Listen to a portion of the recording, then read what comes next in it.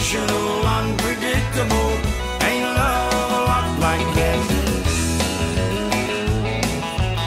Ain't love a lot like that?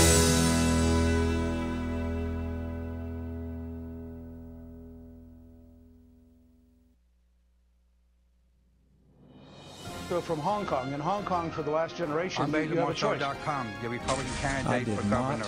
have sexual relations And with I that woman. realized that this is something Miss he is Lewinsky. We're not going to inherent. be able to solve our problems if we get distracted by sideshows and carnival barkers. One Republican, one Democrat, and you discuss the issues that matter in today's local, state, national, and global politics. Hosted by Steve Hickson with co-hosts John Stanberry and Franklin Chansey. This is Backfire. Alrighty, good morning, Cleveland. This is Backfire. Unfortunately, though, this is not Steve Hickson. This is Lisa Geren. For who? Well, I know. Fortunately for you guys, it is not Steve Hickson. Lisa Geren here this morning for Steve. He's on the road traveling, or will be shortly. So good morning to all of you this morning, and glad to have you along. Kind of foggy out there this morning, but you guys made it in okay. So We did a lot of wrecks on the radio, so y'all be careful driving. what radio? Not this radio, right? My wife had it tuned to another station on the way over here. How dare her? My goodness. No, I'm just teasing. All right. So what's on the agenda this morning, guys? I know we got a lot of stuff to talk about. But first of all, I think, John, right before we went on the air, you were talking about the Veterans Home. It's a project that's been kind of ongoing here in town for a long time. It's been on the work list for a long time. A lot of people have contributed to it. And just this morning, an article in the newspaper that we were all kind of taking a look at. So where are we with this? Well, that's actually part of the facts of this story. We're not sure where we are with it. There has to be state funding. There has to be federal funding.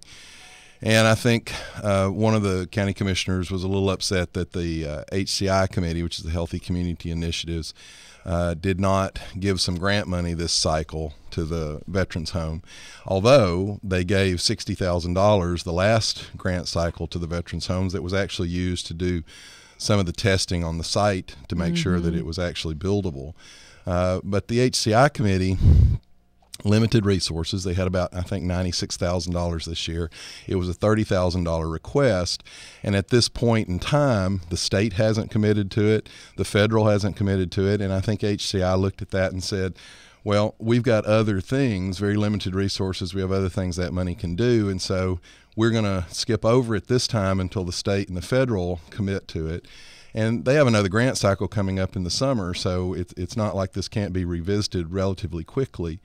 But I think Commissioner Hall was a little upset that they got passed over, but I think the HCI committee felt like they were being responsible with the people's money and trying to put the money where it could do the most good right now. Because really and truly, the money that's already been put into the project, it still hasn't really gotten off the ground, so to If the speak. state does and the feds don't come through, that money, you don't want to say it's wasted, but it sort of is wasted. It's sort of, and I think they were trying not to waste any more right now. You've got about several $1 million that have been committed Right. by Bradley County, some anonymous donors, as I understand it. And so there's money that's available there, but I suppose they just want to see if the other parties are going to come through, and if they're not, then we have to take a look at the project and whether it's feasible to do it or not. Well, the biggest thing, and the HCI committee has run into this before, one group will say, oh, well, we didn't get our money, but what they miss the fact of is a lot of other groups did get money, and the HCI committee is actually a very limited resource. They had $96,000 this year. I think they had over $300,000 in requests.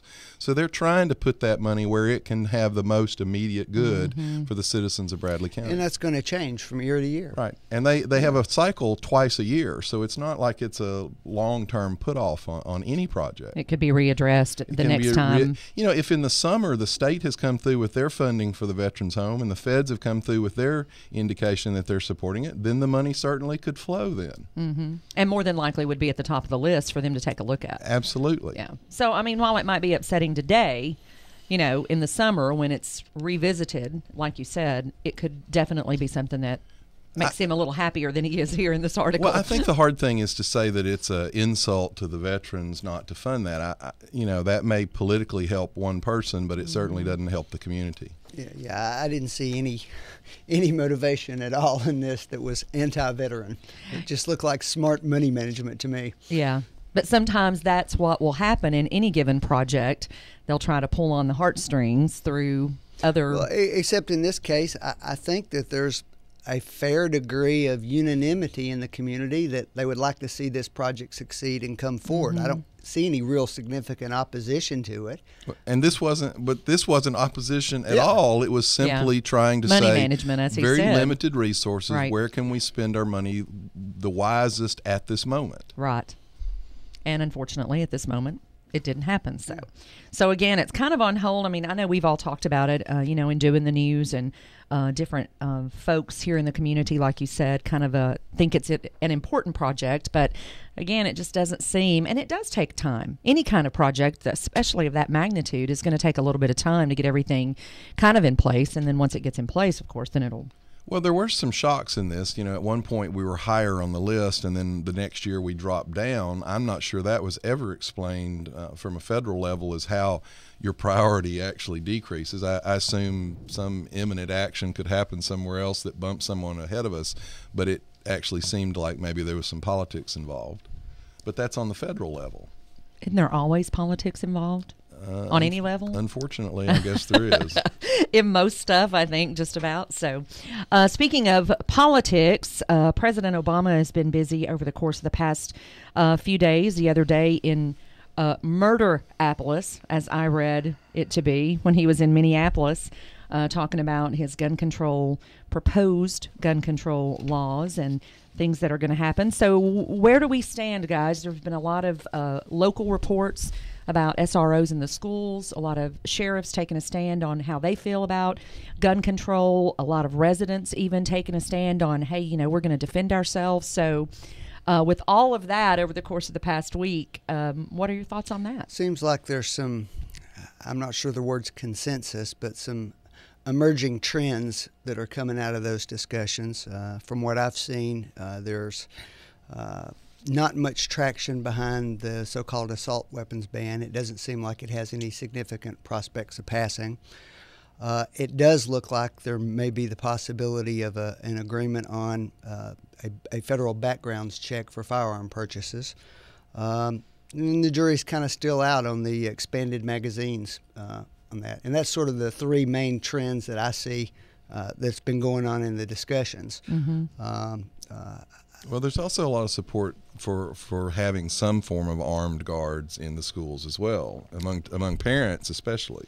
And I don't hear any real opposition to the concept.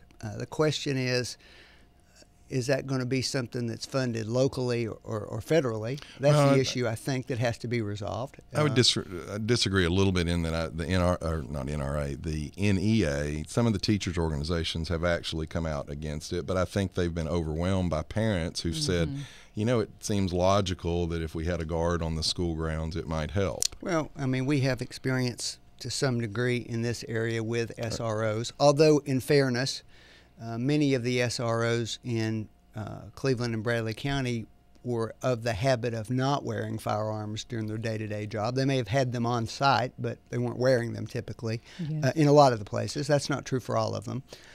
So that has some impact, I suppose. But I think having exposed the community to the SRO process here, there's probably a fair amount of support for it now. Well, I think that what Franklin just said actually speaks a lot to what some of people like myself that are strong gun supporters have said all along. This is a cultural and demographic problem, because when we placed the SROs in the schools years ago, mostly I think we originally put them in the high schools. We're looking for some control among some fights among the students, maybe some drug trafficking that might have been going on, trying to figure out who's doing it, which locker it's in. And over the course of the last certainly 10 years, but maybe even 20 years, now we've got parents coming and killing children that they checked out. We've got people trying to enter the schools. So not carrying a gun when we started the program probably made sense, because we were trying to attack a different problem. The problems have changed. Yeah, the problems have definitely changed. There was an article in the Banner yesterday about the Cleveland Board of Education. The members adopted a resolution stating school resource officers should be the only individuals with weapons on school property. of course, that doesn't address, like you said, parents coming onto the property, or a teenager or a high school student coming onto the property with something in his backpack, or just like the Connecticut shootings when the young individual came in and broke through the door. So, are locks really the answer? Are the guns for the SROs only the answer? Probably not. Well, I actually think that that's a rather knee-jerk reaction on the Cleveland School Board's part. And I'm not saying that they should have eventually supported some of the ideas about training and perhaps arming a teacher. But I certainly think you wait until a program is put forward and you see what the parameters of that program are, what the training of that program are. Perhaps you limit it to someone who's got 10 years of armed forces service. Well, I would submit to you that someone who served 10 years in the Marines is probably a pretty well-trained individual with the use of guns. So I think that was a little premature on their part. Do you think they felt forced? No, I think that's a philosophical knee-jerk reaction. Okay. Because, with everything that's going on in all the schools, and, we see it on the news every day, we hear about it, people are talking about it at the water cooler, and, parents are getting together with their parent and community, programs, and they're talking about it and what to do about it. And it just almost felt like, in my mind, that they almost felt like the community might have been forcing their hand a little bit to make some sort of decision in regard to the guns on the school property. Well, you had a lot of people in local government who were not necessarily involved in education beginning to very vocally tout various ideas. And respectfully, I would say that those folks may not have as much experience about what goes on an educational campus as the folks in the educational community do. But it wasn't about education. It was about safety and protection. But I've done a lot of work at some of the elementary schools that involve some of this. You mentioned a terrible incident that happened several years ago when a parent did check some children out and killed them. There was an SRO on duty that day. The SRO didn't know that this person was going to do that. Nobody knew it. The other thing that you frequently see in school situations is that you have parents sometimes who come to the school not planning on there being problems or trouble, but then something happens or a discussion takes place with a teacher or a principal that doesn't go the way they wanted it to, and tempers escalate. That's where I think the question comes in of whether you want to make it illegal for people to carry those firearms onto the campus to begin with. Yeah, but Franklin, this, because tempers do take over. Right, but this program wasn't aimed at that. I know, but we're having a bigger Their statement discussion. was aimed at the idea that you could train and arm a teacher. And my question would be, especially since I went to school at Cleveland Junior High, that building is now part of the high school complex. If you have an SRO officer at the back side of the old Cleveland Junior High building and something begins to happen at the front entrance of the old Cleveland High School building, how long is it going to take him to get from one side of that campus to the other side of the campus? Too long.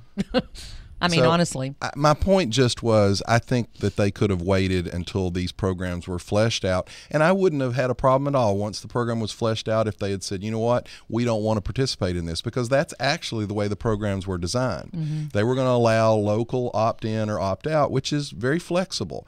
I just think it's rather poor decision-making to opt out before you've even seen what the program looks like. Yeah. And maybe this is going to sound really bad, but we know they can always go back and say, maybe we didn't have all the facts. Maybe now we'll have a new resolution that says, here's where we're going with this. It's obvious on the surface you don't have all the facts because the legislation hadn't even come forward. Right.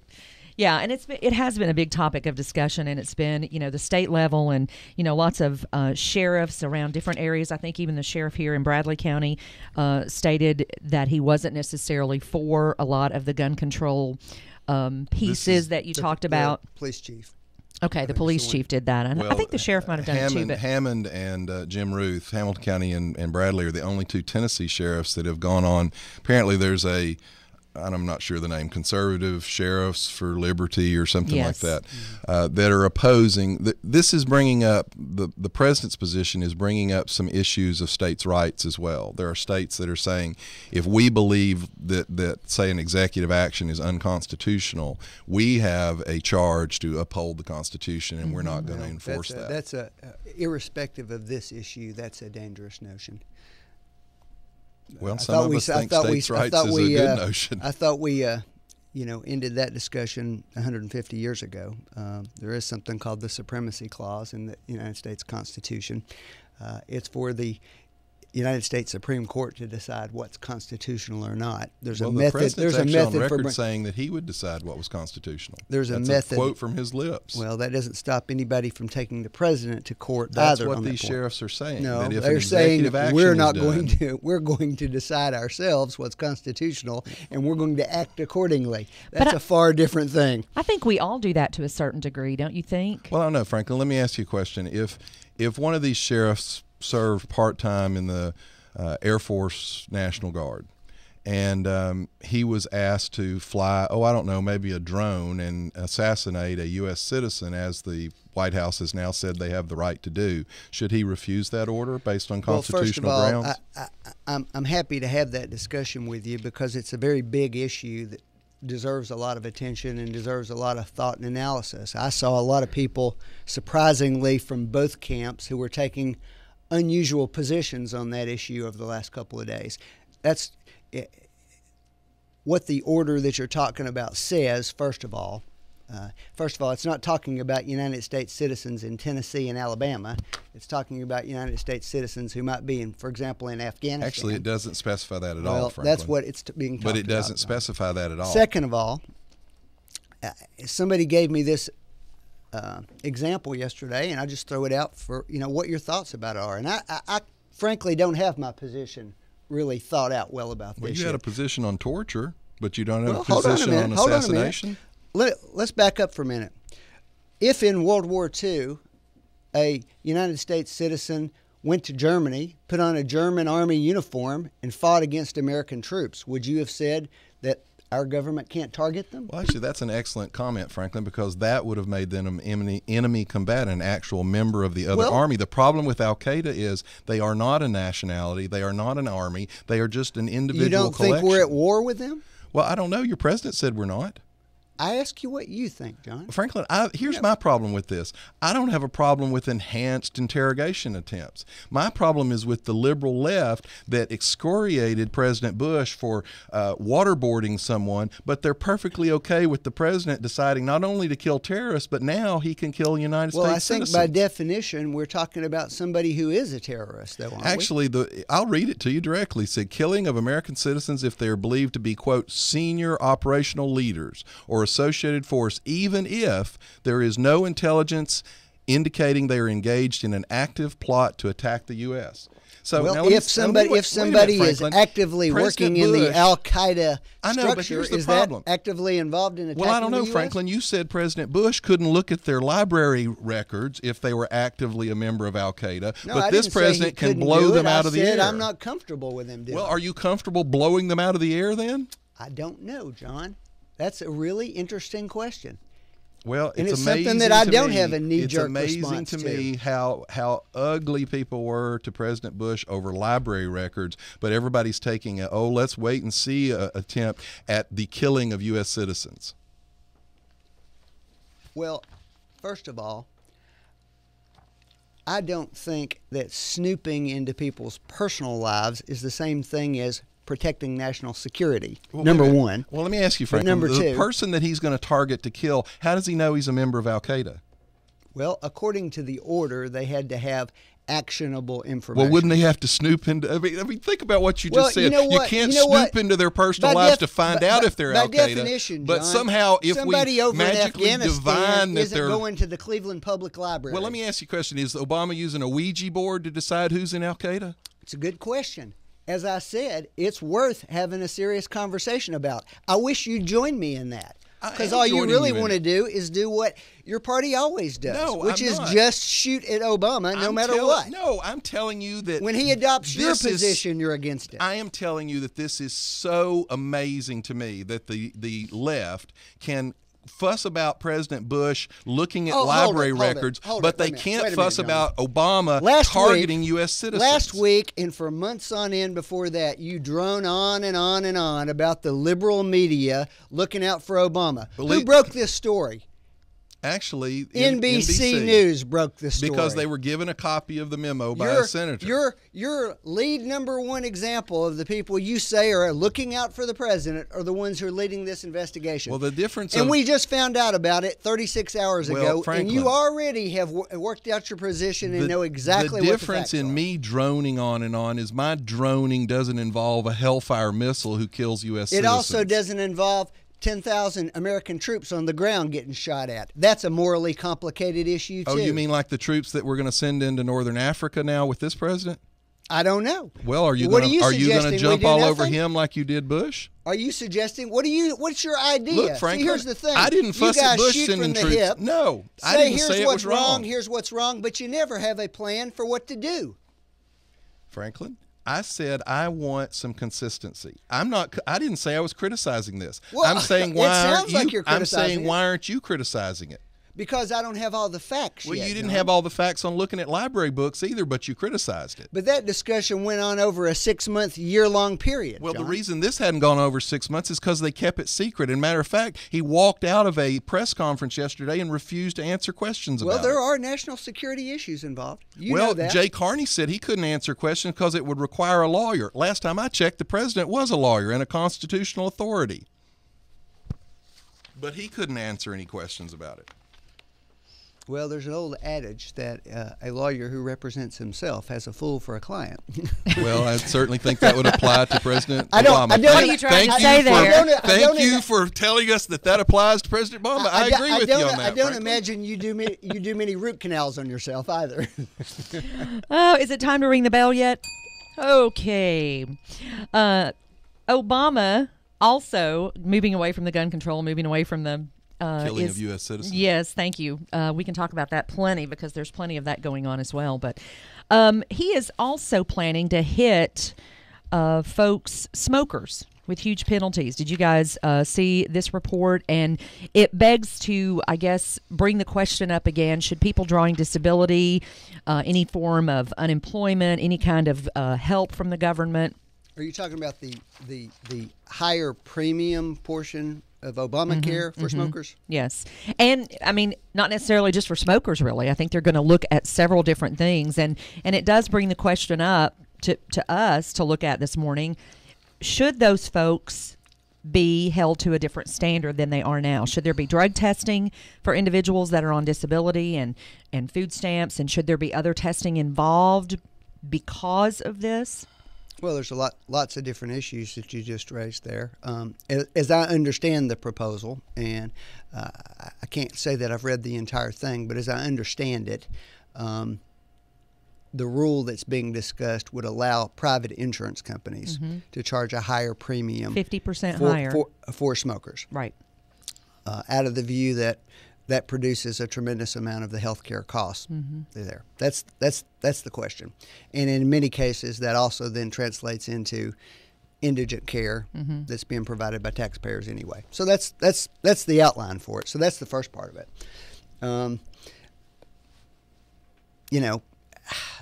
Smoking rates are falling in America. That's been going on for, 10, 15 years significantly. Most of us would say that's a good thing, I think, from a health standpoint. Some teen rates have gone up, though, unfortunately. Yeah, and that is unfortunate. So I suppose from a philosophical standpoint, you have the question of whether you have an objection to the government taking control of that. Well, I don't know if taking control is the right way, but there is a social engineering element to government policy that encourages one behavior over another. Now, philosophically, there are people who have disagreements with that. I've sort of always taken the position that if your behaviors and choices don't affect anybody else, then you're free to do anything you want to do. But that's the issue. But when it starts affecting other people, then I mean, is it any different than, you know, a restaurant or a building saying we don't allow smoking here? Mm-hmm. That affects somebody's rights too. Government does that frequently. You can't smoke on government property, or you can't smoke on your government job, or something like that. That happens a lot. I don't know that there's any legal difference between those two, but as I say, there's philosophical disagreements between different folks. But certainly the intent is a healthy community intent, whether you like it or not. Well, my problem here is there's two different arguments to talk about here. I'm not opposed to that. I've said that all along. I think it's wrong for me as a non-smoker to get a deduction, because I think the rate ought to be based on the smoker, and he ought to have to pay extra for that poor choice. My problem with this is in direct opposition to how the president sold the program, and I'm not complaining about this decision. So before Franklin says I'm criticizing the president, I'm not on that level. But he came out and he told people that no one was going to get an increase in premiums. Well, we knew at the time that that simply wasn't true. Right. You couldn't cover these people without charging more. And now he's basically, my problem is no one's making him admit that what he said before was either incorrect or just not true. The second problem here is this is going to disproportionately hit the lower income people. Now, he spent an entire election cycle demonizing the 1% and how horrible it was that they weren't paying their fair share. What does this do? The poorest of our people are the highest percentage of people that smoke. This is going to disproportionately affect them. Now, I'm not necessarily sure that's wrong, because what happens, what makes people change bad habits is negative consequences. But again, it's against the very rhetoric that he ran on. So I have a real problem with the fact that he can say one thing one day and another thing the other day. Even when I agree with some of what he's saying, I just want someone to be straight with me. Well, and I think, like you said, there are several arguments that you can look at here. That, of course, is one of them, because indeed he said, yeah, the premiums are not going to change. It's never going to go up. It's always going to be, you know, okay. But I think when you look at that, can you really just target smokers? I mean, can you not the problem target is, like Franklin referenced, you open the door for a lot of social engineering, you know, and who decides what's good and what's bad? Well, because if you're an alcoholic. First of all, your private insurance companies were already doing this. Number one. Right, because they do. I mean, if you take filled out a medication, private insurance application, the question is, are you a smoker is on there. Right. So the government's not doing anything to anybody who already had health insurance that the health insurance companies weren't doing already. But they're mandating it. But they were shading. I agree, Franklin, but you also know that they were trying to balance that as best they could so they didn't get sued. 15 years ago, they would have been sued by a smoking group for discrimination. Well, the tide has shifted in American culture, so now we feel better about it. But this is the government codifying that. Well, even so, the insurance companies had always contended that they needed to be able to do this. Why? Because smokers were taking a disproportionate amount of the benefits from health insurance. It's just a fact. Now, John mentioned that it affects the poor. It does, but it's also true that health care for the poor is a huge extra cost, because uninsured people who were poor are also the very people who were putting off preventative care, who were not going to a primary care physician, and were waiting until they got sick and going to an emergency room, and then us having to pay for it. How do they afford the coverage now if they have to pay 50% more in premiums? And again, I'm not arguing against it, but my point is, I think the intent is to provide an incentive to not smoke. Well, I know, but here's my problem. Theory. The intent earlier, when this was all pushed aside, was to get someone reelected. That's what offends me. Well, first of all, Obamacare was passed in the first year of the Obama presidency, not right before the election. It was a promise to his base. He did it. He told people it wouldn't cost more. It has. Well, that's not entirely clear at this point, John. Oh, it's entirely clear. No, it isn't. Well, you know what? Let's put it this way. Nobody except the 1% was going to get a tax increase. But on January 1st, when people got their first paycheck, it became entirely clear that we all got a tax increase. Well, what happened is a temporary tax cut that was given by the president and pushed by the president expired. Well, did he fight for that? Did he fight for what? He fought for that temporary tax cut. That's right. You know, I didn't hear him fight for it, frankly. I didn't hear him lament the fact that everybody's taxes went up on their paycheck. You had tons of people who were supporters of the president that got their first paycheck this year and went, what in the hell happened? Some of us, yeah, we definitely did that. All right, guys, that's a good breaking point here. We're going to take a little bit of a break. We'll be right back with more great hot topics on Backfire this morning. You're listening to Backfire with Steve Hickson. We'll be right back after this. You are listening to WOOP-LP, Cleveland, Tennessee. WOOP FM is a broadcasting service of the Traditional Music Resource Center, and we play America's original music. Check into cash. We'll beat any rates that don't pay the max. Short on cash? Check into Cash gives you more money for your title and the lowest title loan rate anywhere. If you already have a title loan, ask Check into Cash about paying it off.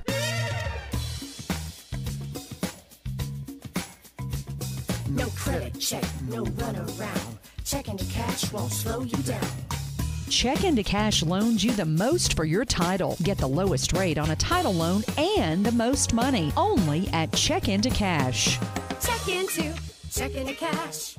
We'll beat any rates that don't pay the max. Oh, yeah. Check into Cash is your money machine. Get on up and get down. Check into Cash.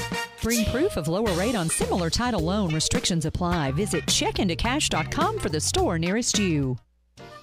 Dr. Christopher Chase, with Associates in Plastic and Reconstructive Surgery, now in Cleveland on Wednesdays at 2350 Ocoee Street. Call 624-0021 for an appointment now. Certified by the American Board of Surgery and the American Board of Plastic Surgery.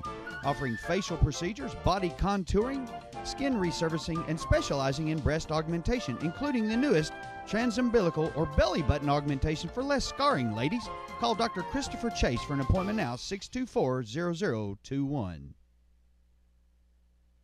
The Bald-Headed Bistro has a brand new menu offering more value for your dollar. The Bald-Headed Bistro, Western fine dining in the heart of the South. The best bar and happy hour in town. The Bald-Headed Bistro in the Village Green, Cleveland.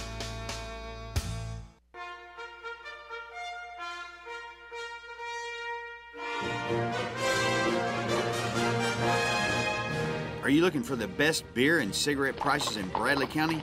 Well, look no further than Tom's Fuel Mart. That's right, look for the red and yellow signs. 25 feet from the street, 4 locations in Cleveland to serve you. At Tom's Fuel Mart number 4, that's right there near the Cleveland Speedway. You get the best homemade biscuits, sandwiches, and that includes the best fried bologna sandwiches in town. Just ask the Matador. That's right, Tom's Fuel and Mart, where you can find 100% gasoline. That means no ethanol, folks, for your lawnmowers and small engines. Do it. With locations on South Lee Highway, Wildwood, and North Ocoee, Tom's Fuel Mart with the red and yellow sign 25 feet from the street is ready to serve you. Yee-haw!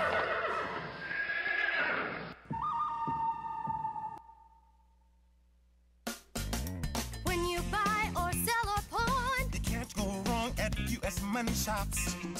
when money's tight, you'll be alright. Cause relief's inside at U.S. Money Shops.